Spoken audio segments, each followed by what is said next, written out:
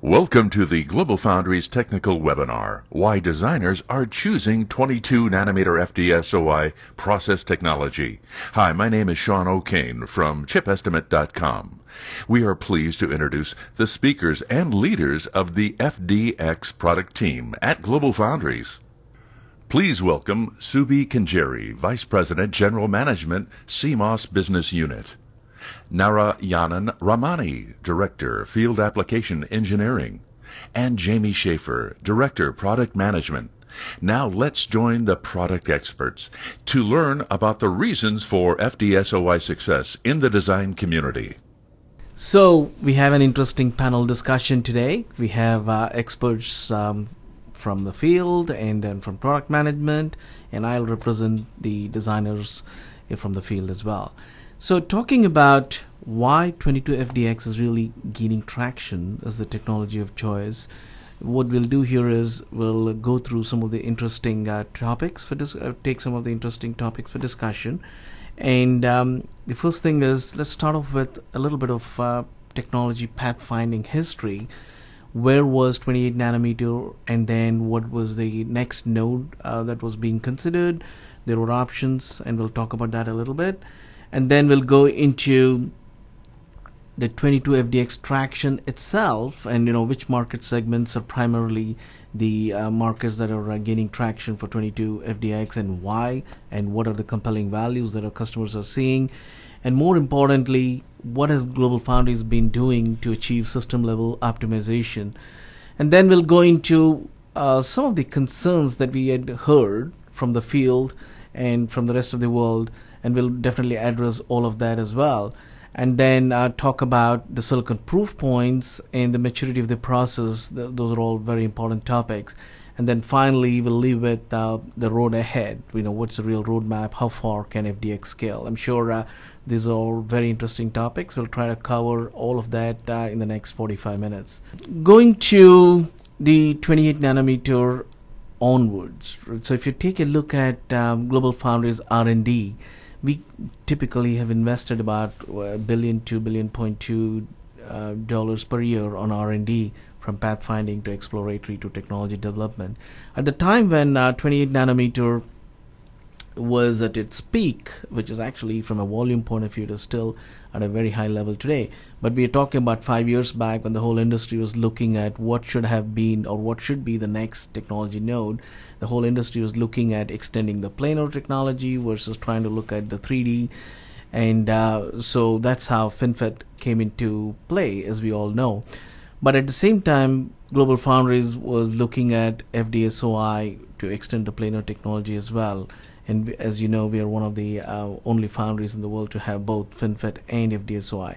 So while FinFET is definitely the right technology for very advanced CPUs and discrete GPUs and many of those high-end servers, what we realized is FD-SOI definitely is the most optimal technology for almost 80% of the market for specifically where ultra low power is critical, and of course cost. So let's talk to our panelists and understand the view both from the field and also from a technology architecture point of view. So Narayan, the view is that 28 nanometer is still at its peak in terms of the volume in the industry, as you see. But when customers look at migrating from 28 nanometer to the next node, FD-SOI is one of the most optimal options, as we hear. What is your view from the field? Yeah, thanks, Subi. Very good question. One that all my customers are grappling with as well. I would say there are maybe three sets of customers. At the high end, like you mentioned earlier, the people who've gone down the path of servers, high-performance servers, high-end networking, even high-performance mobile AP, they've chosen the path to go to FinFET and looking at 14, 16, and then beyond to 10 and 7. Then there's another set of customers who basically, they have a broad portfolio. They have some products in the high-end segments. Others are still at 28 or 40. And they're trying to figure out, if they made an initial investment into FinFET, do they continue down that path for the broader portfolio, or do they find a more cost-effective solution? And there's a third set of customers who've not gone down the path of FinFET yet, who are still sitting in the older nodes, And for them, it's a real question. Do you really need the performance of FinFET? Can we do something different, which is much more cost effective? So I see these three sets of customers in various points of decision making. And we are seeing that having a cost-effective, high-performance node like FD-SOI in between 28 nanometer and in between the FinFET nodes can be highly attractive, and that's why we're seeing a lot of traction in the market. That's really good. But from a technology architecture point of view, Jamie, what are some of the compelling values that were actually put into this process node? Yeah, the dual roadmap is really interesting. Initially, there were just a handful of customers who went down the FinFET roadmap, but these are customers needing the highest performance and the most digital density. And then the perception was 28 would be a very long-lived node that customers would remain on for a very long time. However, with the FD-SOI roadmap, that now unlocks a roadmap for those customers stuck in 28 or even maybe stuck back in 40 or 55 nanometer nodes, a roadmap for lower power, a roadmap for flexible integration of RF and analog with very superior characteristics compared to FinFET, ability for flexible integration to ability to integrate embedded non-volatile memory, and the ability to integrate power management or PMIC into a chip, and to do that in a very cost-effective manner. Wow. So you're saying that really this can be a real platform solution for many, many different applications. That's right, yes. It is providing a very nice platform solution. We are seeing customers adopt it across a range of applications, with finding a lot of value in the RF millimeter wave space, where its unique characteristics, in particular its highest FT and F max of any advanced CMOS node, is a very good match for next generation 5G transistors, LTE transceivers, 5G transceivers, LTE transceivers, Wi-Fi, and automotive radar applications that also operate up in the 77 gigahertz range. That's excellent. But then if you dive a little deeper and look at some of the most important applications, especially the growing applications like mobility, what are some of the key values that our customers can derive from this technology? Yeah, mobility is a very cost-challenged market, and FDX provides a solution to achieve the performance you need for mobility markets. Performance in the 1.3 up to 2.5 gigahertz range in a very cost-effective manner. And you can do this by taking advantage of the low mask count. So 22FDX, for instance, has only 36 mask layers for 7 layers of metal, which is a common configuration for mobile applications. It's very cost effective. You can easily optimize performance for the frequencies you need on an ARM A53 of about 1.5 gigahertz. And with body bias, this unique capability in FD-SOI technology, you have the ability to boost that performance up to 2.1 gigahertz, and also design compensating for process variation, aging, and temperature effects with that body bias knob. That's excellent. So, Narayan, from the field point of view, what are some of the interesting compelling values that your customers see, especially for the mobility market? I think the mobility market, like I said before, the high-end mobility has already moved to FinFET, and the 10.7 nodes is what they're looking at. On the low end, they're still, on 28 nanometer.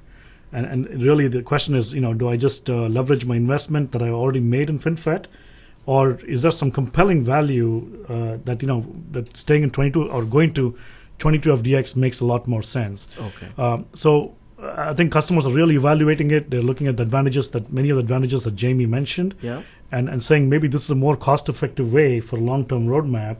Going to 22 right now and then longer term to 12 for the low and mid end. That's excellent. One of the other important markets is really automotive. As we all know, there's so much of semiconductor in the cars today.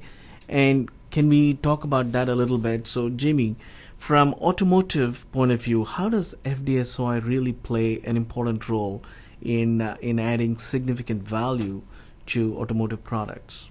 Yeah, I think if you think about the explosion of silicon in the automobile that's happening today. It's really the electronics in the car that are providing the differentiation for the next generation automobile.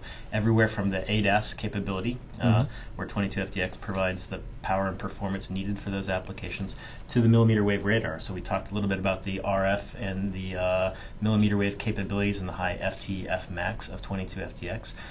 Millimeter wave, that plays very well into next generation millimeter wave radar needs, as well as the increased number of sensors on an automobile for image processing and recognition, as well as the growth of body electronics, where that flexible ability to integrate high voltage electronics, the embedded non-volatile memory, are all key features of body electronics in automobile, and FD-SOI provides that flexible capability for automotive. That's excellent. But let's look at some of the two key values there, right? You just mentioned the RF and the millimeter wave and the imaging. Can we dive a little deeper into what is so interesting about FD-SOI in terms of the intrinsic value that it provides for RF and millimeter wave and also imaging? Yeah, so in terms of RF and millimeter wave, I think the first thing to mention is it's the highest FT and F max. So if you benchmarked anything from the 65 nanometer node down to 16 or 10 nanometer node, you would find the highest FT and F max and values that are very close to what you would find in a silicon germanium technology today. But you have the ability to do much more integration with the high digital density as well as the high RF performance. So when you say integration, you mean you don't have to have multiple chips. Now you can have a monolithic chip with RF, SiGe, digital and analog, all of that combined.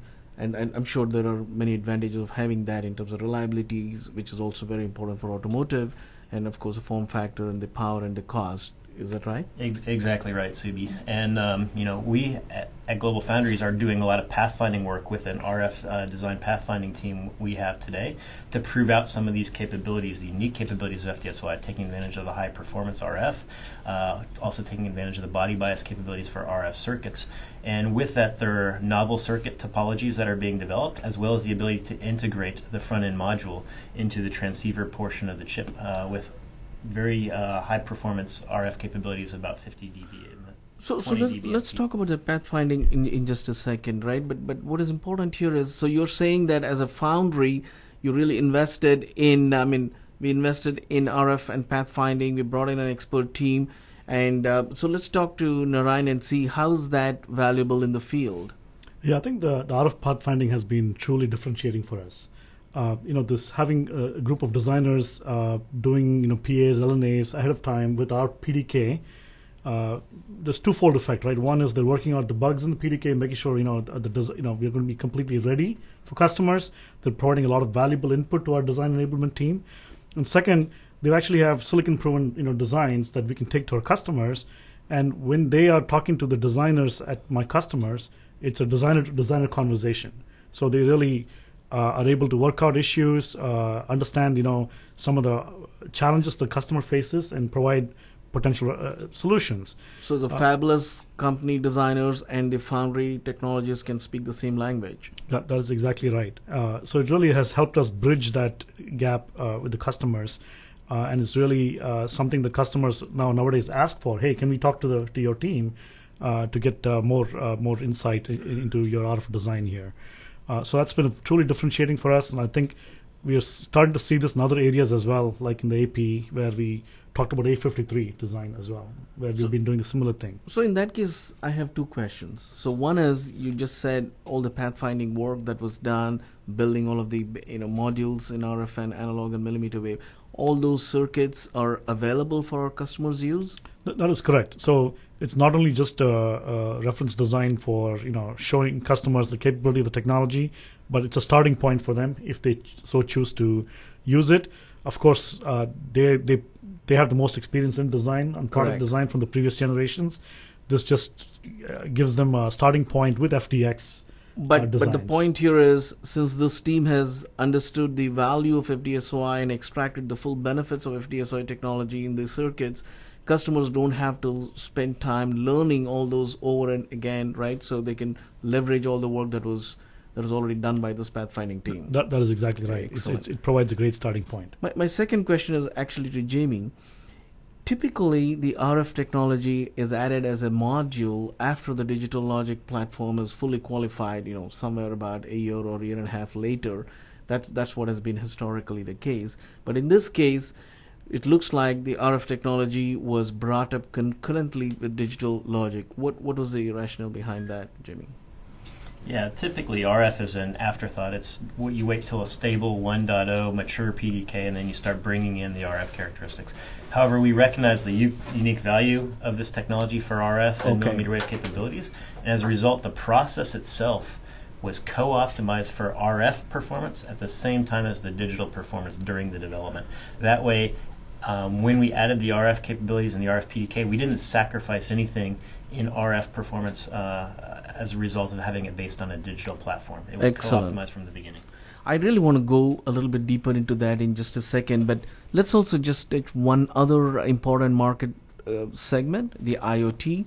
So Jamie and Narayan, both of you, can you quickly comment on what you see from a technology architecture value point of view? That's you, Jamie, and then from a field response, Narayan, if you can quickly respond. How is 22FDX for IoT gaining traction? Many of our IoT customers are actually migrating from 40 nanometer or 55 nanometer today, and 22FDX they're finding is a really good fit for them. A couple reasons. One, there's a very natural migration from 40 nanometer into 22. You get about 60% more die per wafer by going from 40 to 22. Wow. In addition, a lot of the IoT customers like 40 and these older nodes because they provide low standby leakage, and many of the advanced technology nodes do not provide such low standby leakage because you're scaling gate oxide thickness, you're scaling the gate length of the device. In 22FDX, we've co-optimized the low dynamic power you get to also carry over that low static leakage you get in a 40 nanometer or a 55 nanometer technology today. And we've developed transistors that can get you to 1 picoamp per cell standby leakage. We have SRAMs today capable of 0.28 volts retention voltage. So that serves very well for the IoT applications where people talk about 10-year battery life as an example, right?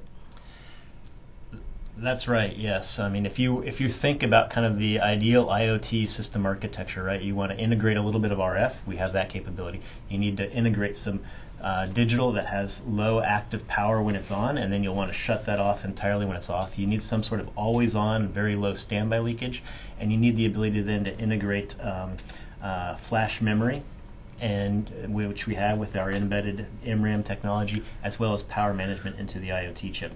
All those components are available with 22FDX technology today. So this is excellent. So you're also talking about IPs here, which is Bluetooth Low Energy and Wi-Fi. We have not really seen any foundry offering, Bluetooth LE and Wi-Fi as an IP, a drop-in IP.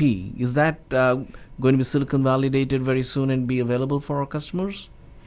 That is going to be silicon validated very soon for our customers. So low power RF IP for IoT chips, as well as our RF reference design pathfinding team is developing some narrowband IoT circuits themselves. Excellent. So Narayan, from the field point of view, for the first time, Foundry is really offering a full Bluetooth, low energy IP, completely validated and as a drop-in IP, and also a full Wi-Fi. And I know GlobalFoundries is also continuing to work on the LTE and the Cat-M NB-IoT as well.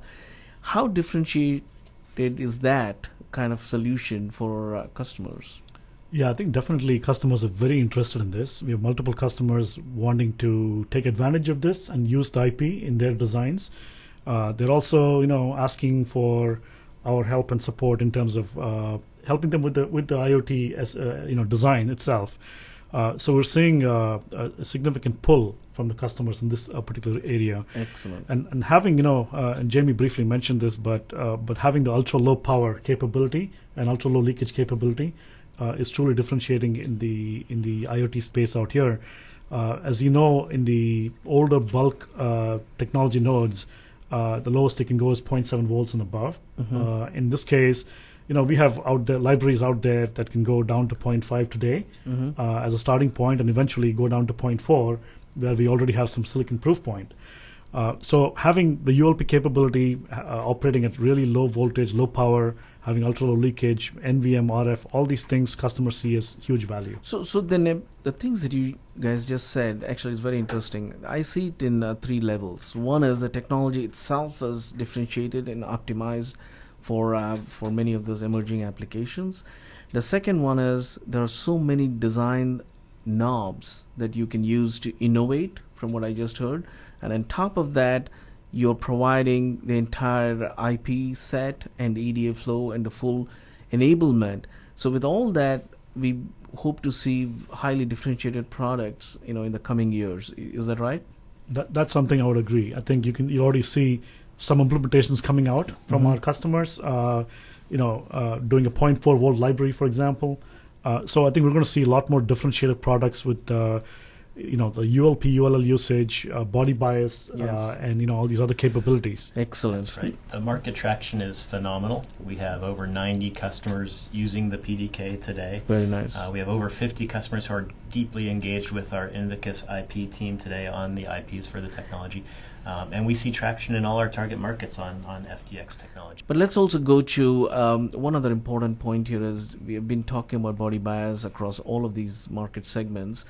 So if you want to look at body bias as one of the most important differentiation, which it is, but I think it's also important to dive a little deeper into that. What are some of the key applications of body bias in all of those market segments? Yeah, I think body bias is great for higher performance cores, say an A53 or an A72 for low and mid-tier mobile applications, right? Where you need high performance, but you always also need the low cost and the densest area. So let's just take one example. So let's say you were to design a core at 1.5 gigahertz typically, right? You would have to design that to the slow corner in order to design plus minus 3 sigma, you lose a lot of design margin on the table. Exactly. A lot of margining for process variation, for reliability, aging effects, and temperature. However, in 22FDX, you have the capability to implement the design in just the typical corner, and then you can use body bias after the fact to compensate for any process variation and for aging in reliability aging in that process. So you're saying that designers can actually design the chip for typical condition, and then bring it back to the typical condition wherever the process is post silicon. And by doing that or they can do it a little bit more conservatively by doing 1 sigma instead of 3 sigma. Right? Okay. I mean, that's up to designers, but the point here is theoretically you can go all the way to just designing to typical, but if designers want to be a little bit more conservative, like Narayan you said, maybe they can design to plus minus 1 sigma instead of plus minus 3 sigma. That in itself is a significant advantage. That's great. That's right. And by doing that, you realize significant performance, power, and area benefits by designing to that TT corner. And then when you need that performance boost, right, you can then apply forward body bias in a boost-like mode and boost it up to 30% performance boost with only minor increases in the leakage increase. Excellent. As a result. And with feedback mechanisms, monitoring temperature rise, you can reduce that frequency as the temperature rises. But the key point here is you don't have to do this across all of the modules on the SoC, right? You only do it where needed. For example, if let's take it, as the CPU core, if it is 3 or 4% of the total SoC area, right, and you selectively bias only that module, and the rest of the chip you design as you would normally design in a bulk CMOS. Is that correct? That's correct. Yeah, you'd only implement this on the parts of the chip that need to have the highest frequency. That's really excellent. That's really good. Okay, so that's for the digital, everything that we just talked about. But if you were to look at the back bias and the rest of the advantages of back bias, especially on the analog and the RF, what you said earlier is that the team actually started working on RF and analog from the very beginning. Can you say a little bit more about that, please? Yeah, so I mean, there's some very fundamental benefits of FD-SOI for RF and analog. You have a very high self-gain compared to bulk technology. You have very low 1/F noise characteristics. very high FT and F max in the technology. And there's been a lot of additional optimization for special devices and back-end stacks with ultra-thick metal put into the technology for RF.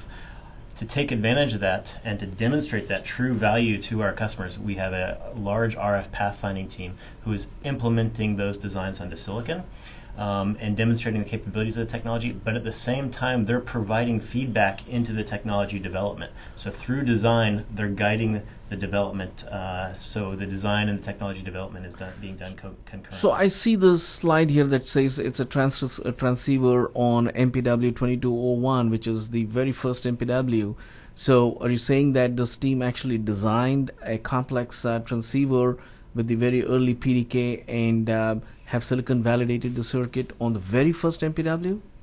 That's right. This team started with just the .3 PDK. They, for instance, implemented an 802.11 AC 1x1 MIMO design. Wow. And the silicon results matched very well to the modeled results and was to their expectations with a very early PDK for an RF design. Is that what you were saying earlier about having the silicon data and then feeding it back to the technology architecture to fine-tune and to get the right optimal parameters for the RF analog?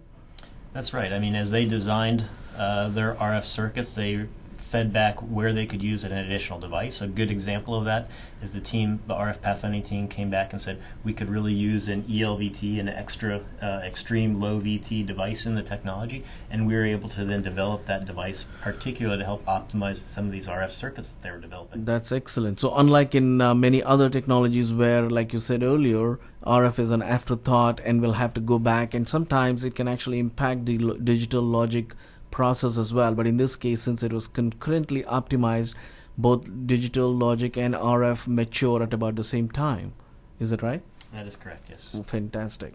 So let's talk about the back bias on the RF and the analog. So there are significant values of having back bias for the digital logic, like you both already mentioned. But I think one other thing as a part of the pathfinding, the team actually worked on trying to extract the full benefit of FD-SOI, especially the 22FDX with back bias.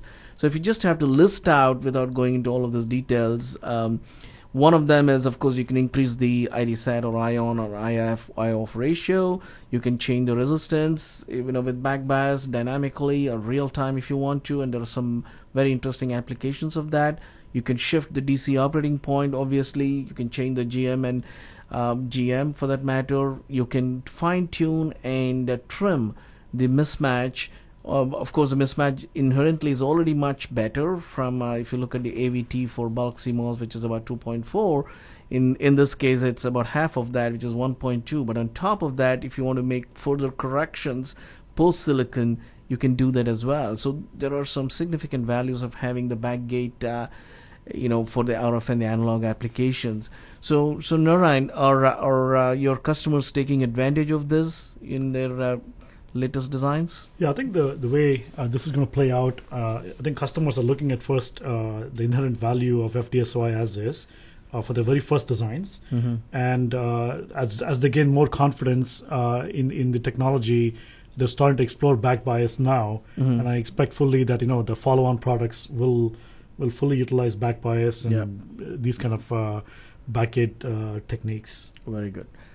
Okay, I think we talked about all of the benefits and the advantages and the compelling value of 22FDX. I want to switch gears here a little bit.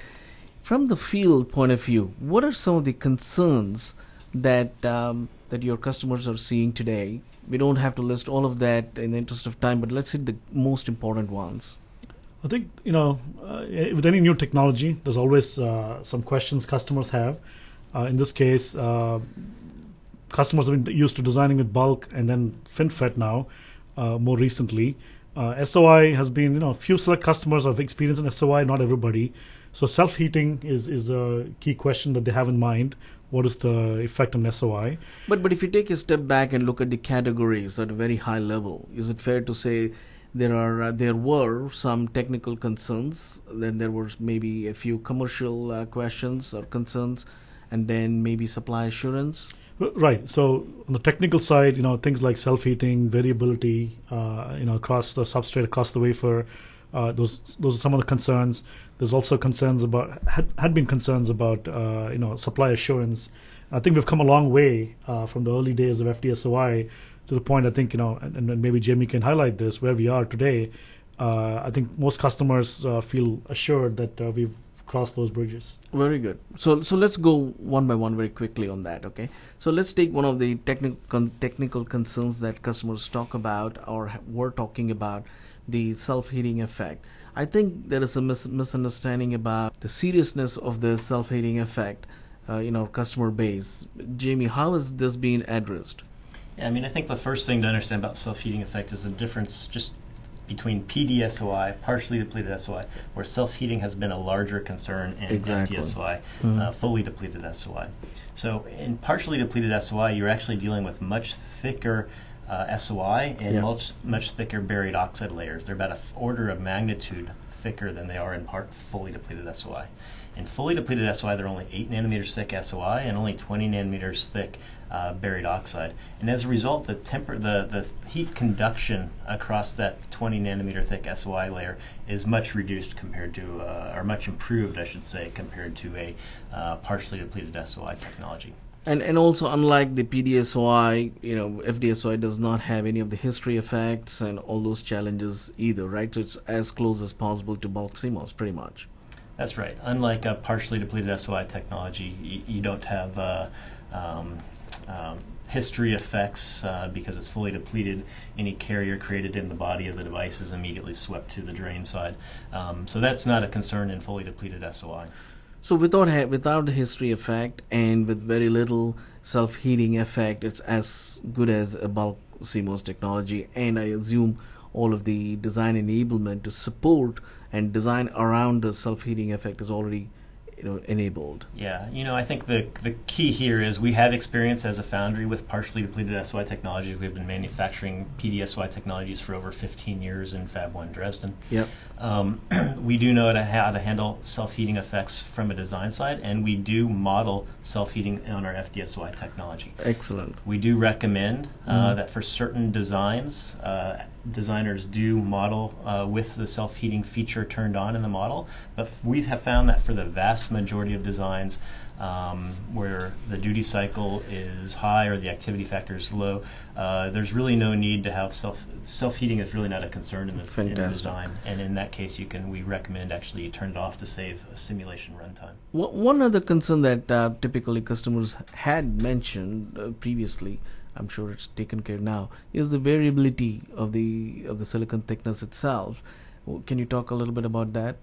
Yeah, so I think in FD-SOI technology, it is fully depleted. So one of the biggest advantages you get is you essentially eliminate the largest component of variation in your device. So you eliminate the random dopant fluctuation because you don't have dopants in the channel. Now, as you do in FinFET, you do pick up some additional sources of variation. So FinFET, you're going to have variations in fin height and fin width, which contribute another source of variation. In FD-SOI, what you pick up fluctuations in that SOI thickness. Now, those are closely monitored in conjunction, in collaboration with our substrate suppliers. In particular, we've worked very closely with Soitec on optimizing the substrates to ensure the variation of that thickness is to the specifications that meet the requirements, the desired electrical requirements. As a designer, I'm very concerned about the local mismatch versus the global mismatch. Global mismatch is something I can manage, but local mismatch is far more serious. But can you tell me this variation is really impacting the local mismatch or the global mismatch or both? Yeah, so for small devices, the mismatch is dominated by random dopant fluctuation, and in that case, the AVT, or the mismatch on an FD-SOI technology, is vastly superior to a bulk technology. It's about 1.4 millivolt microns in 22 FDX, for instance. Now, where the substrate thickness variations do come into play are for larger devices on the order of 1 micron or 10 micron, and those are the devices on the length scale of kind of the variation of the substrate thickness. But for those, there's easy design techniques that analog designers know today, such as common centroid design techniques that can be used to further improve mismatch on the So in that case, what you're saying is for very small devices or even for SRAMs, the substrate variation is really not going to have any impact. That's right, yes. Oh, that's very good. Okay, so let's switch over to some of the commercial concerns that customers may have had in the past. For example, I remember at very early stages, customers were concerned about the substrate cost. What is the response to customers? So, Narayan, is that first of all still a concern in the field? Number one. Number two is maybe Jimmy, you can answer that. How is that being addressed? I think that's always a question that comes up. But when they look at the total number of masks that is there for an FD-SOI process, right? Like Jamie was mentioning before, 7 metal is 36 layers. So the overall cost per die is substantially reduced because of that. Even taking into account the substrate cost for FD-SOI.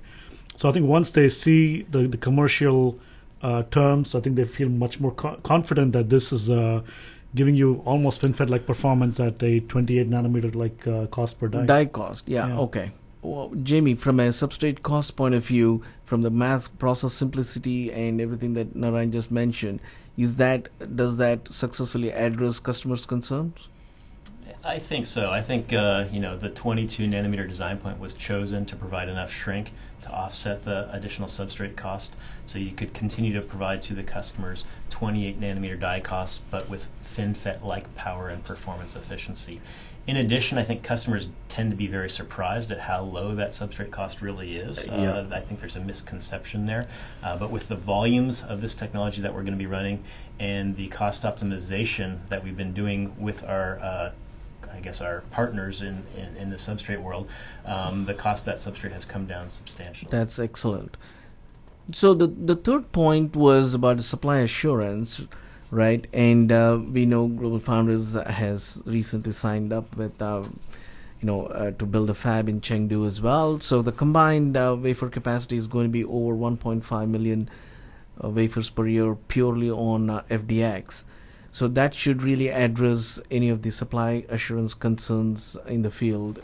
What do you think about it, Narayan? Yeah, I think definitely. I think two parts to it, right? One is the substrate supplier itself, which I think Jamie addressed, and we've been working very closely with Soitec and other suppliers. On the pure wafer supply itself, adding this capacity in Dresden, having an additional fab come up in China to support customers there locally, as hugely offset any previous misconception that might be on supply assurance. Excellent. Okay, so let's switch gears again to go into the status of the process and the maturity of the process today. So I want to hear from Jamie where we are in terms of our process maturity. Yeah, so today the base platform is fully production qualified. So we are running customer prototype designs in the factory today, and they are yielding at full yield entitlement. So our logic yield, our SRAM yield, our customer product yields are all yielding at the expected defect density, and it's rapidly merging with our 28 nanometer production defect density. So as you know, 22FDX has about 72% of the steps in common with our 28 nanometer production proven technology today, and the yield ramp on 22FDX is benefiting from that. That's excellent. And then some of these IPs that were both the foundation and the complex IPs that were developed concurrently, just like the RF pathfinding and the analog and the RF IP as well. So these have gone through silicon validation and through multiple cycles of silicon validation, and they're all available for customers' use, which is also an indication of the process maturity. How's that being seen in the field, Narayan? I think the portfolio of IP that we have today on FD-SOI is really comprehensive, so across multiple segments. So I think clearly customers see that, and I think what we did was very early on we started even with the very early PDKs, the foundation IP and some complex IP characterization has been done, which has given us a lot of confidence in the maturity of the process. So I think the IP story has been well received for the most part. So when you come to product process qual, can you briefly explain how rigorous is the process qual process itself, or a process qual methodology? Yeah, so the process qual itself is a inclusive qual that is basically meant to simulate customer products. So we have logic test vehicles with over 10 million gates. We have multiple memories designed at up to 128 megabit memories. We're doing concurrent IP development on the technology, so we have 3 cycles of IP development that's being done concurrently with the technology bring up, so that IP can then also be optimized for the process technology. That IP is validated for body bias conditions as we develop the technology. Excellent. So what you're showing here is just one of the many test chips that were used to qualify the process. That's right. Excellent. So analog designs, process monitors, memories, fuses, they're all brought up and qualified with the technology. Excellent. Now, if you look at the complex IPs, I do see some of the results that were shown earlier as well. These are excellent results. So these were silicon validated, which means the design should have started almost about 12 to 18 months earlier on a very immature PDK. Even with that, we see such excellent results, and so that is an indication of the maturity of the process itself. Do you agree?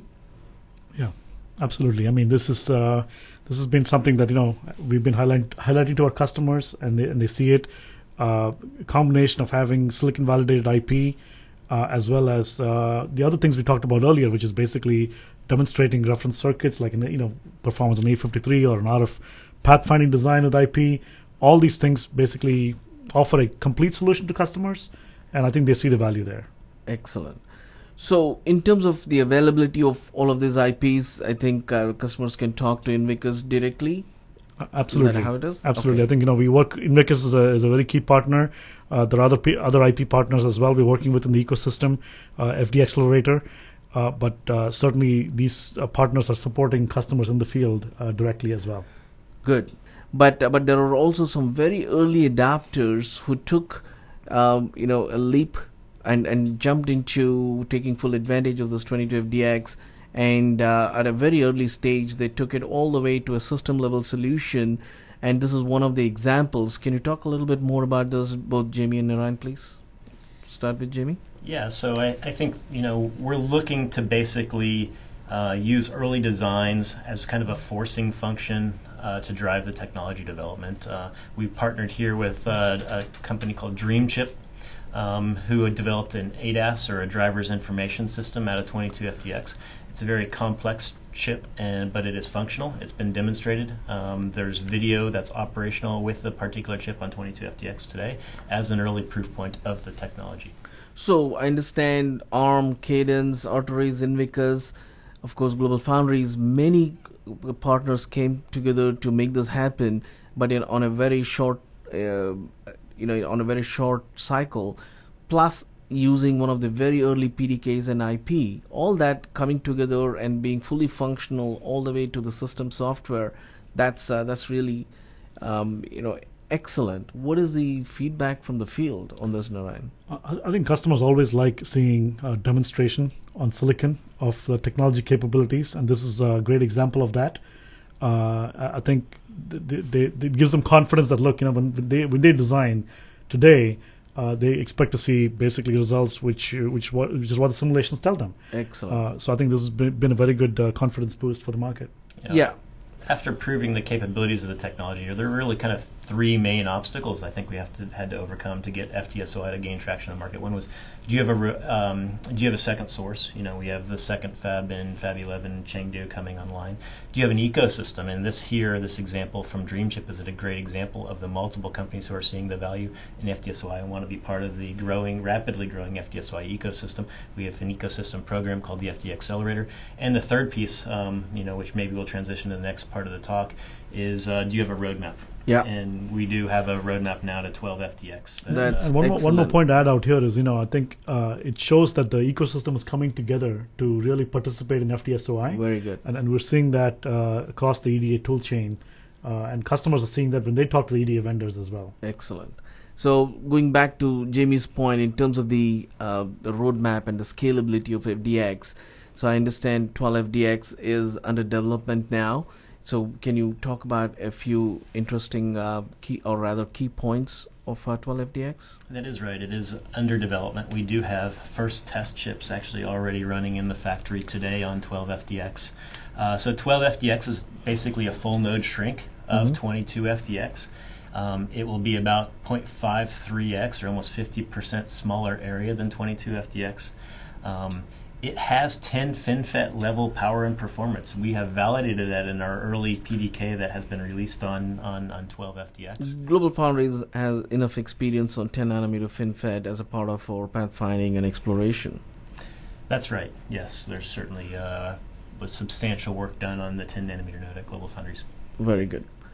So what about in terms of the cost, and let's talk about the performance. I mean, you do mention here that with backbias you can approach 10 nanometer FinFET like performance. That's excellent. But what about the masks and the die cost? Well, we consider the cost efficient. There's an explosion of mask counts as you go to advanced nodes, and we consider one of the key differentiating capabilities to be the low mask counts on 22 and then 12FDX. We've architected 12FDX to also be very cost efficient with about 40% fewer masks than a 10 nanometer FinFET process today. If you think about that, that brings other benefits. It brings much faster cycle time, faster time to markets, and lower overall mask costs. So same performance as 10 nanometer, but half the total number of masks as 10 nanometer. That's correct. A significant innovation there. Okay, what about the scalability and of 12FDX overall? And plus, what are the key values for, especially let's talk about mobility, which is a very high volume market? Yeah, so I think if you look at both 22 and 12, right, these could easily satisfy low and mid-tier mobility markets. They have the performance to do that, but they're much more cost efficient than a FinFET technology today, which is being adopted for the premium and the high-tier markets. So sorry to interrupt, but you're saying that all the values that we already talked about for 22FDX is going to be carried over to 12FDX and more. That's right. Okay. Yeah. And what is the feedback from the field, Narayan? I think the field is very important to in the field it's very important to have a roadmap, continuity of roadmap. You don't want 22FDX to be a single node investment, right? So they're spending a lot of time and effort to design to 22FDX, and they want to know that they can take those designs to the next generation. So having 12FDX on the roadmap is very critical, and having a performance and the same advantages we see in 22FDX, right? Significant cost benefits. At very low mask count, performance like FinFET, we're seeing that carry over to 12, where this definition, if it's 10 nanometer like performance at a much lower cost point, is of significant value to customers. So in the interest of time, if you want to pick maybe two key values and differentiating values rather compared to 22FDX, what are those on 12FDX? For example, are you talking about dual-sided backbias, dual direction or bidirectional backbias compared to 22FDX? Is that possible on 12? Yeah, so I think there is some enhanced features of body bias coming in on 12FDX. Excellent. One of which is you actually have the ability to do what we call bidirectional body biasing. So you have the ability to both forward body bias, which means dynamically lowering the threshold voltage of the transistor, but on the same transistors, you actually have the ability to reverse body bias and raise those to minimize standby leakage on those particular devices in 12FDX. Excellent. And then maybe in terms of the power and performance, I know you already mentioned that. So if you can really get a 10 nanometer like power and performance at a much cheaper, let's say about 30 to 40% lower die cost compared to 10 nanometer, this is going to be a significant node and a long node. Do you agree with that? I absolutely agree with it. I think one of the key things is how extendable this is, right? So you could start, and by leveraging body bias, right, 22 can then kind of be extended to beyond 14 nanometer FinFET-like performance, 12 FinFET-like performance. If you start with 12 and you start leveraging body bias, you can extend it past 10 to almost 7 FinFET-like performance, and it's extendable then to millimeter wave, RF, Wi-Fi and IoT applications to extend the life of that platform within your corporation. Exactly. So Narayan, do you agree that combination of 22 and then 12 will be able to cover almost 80% of the applications and market segments for the next, I don't know, maybe 8 to 10 years? I think so. I think if you look at the different segments we talked about, clearly there's significant value for the low end and mid end AP. For automotive, we talked about all the different things that this technology brings, including, for example, offering grade 1 plus automotive For IP, automotive, very and good. and combination with NVM for MCUs.